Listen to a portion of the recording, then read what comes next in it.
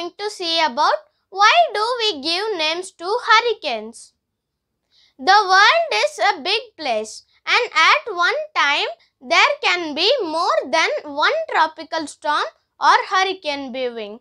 Obviously, it's important that folks reporting storms around the world have accurate data.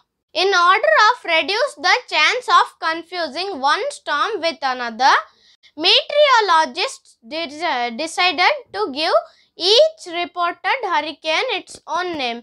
Before that, they were referred to by their latitude and longitude positions, which were constantly changing.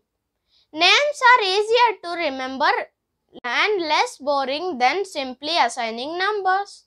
Since hurricanes were first reported via radio during the World War II, their names were given from phonetic alphabet able, Baker, Charlie, etc.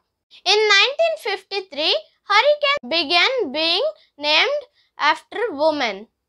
In 1979, the World Meteorological Association began using both women's and men's names so as not to slight either gender.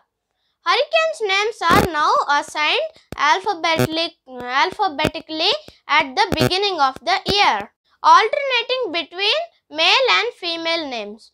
Every 5 or 6 years, the names are recycled and used again. Thank you. Please like, share and subscribe our channel, and if you are new to our channel or didn't subscribe now, so please hit the subscribe button.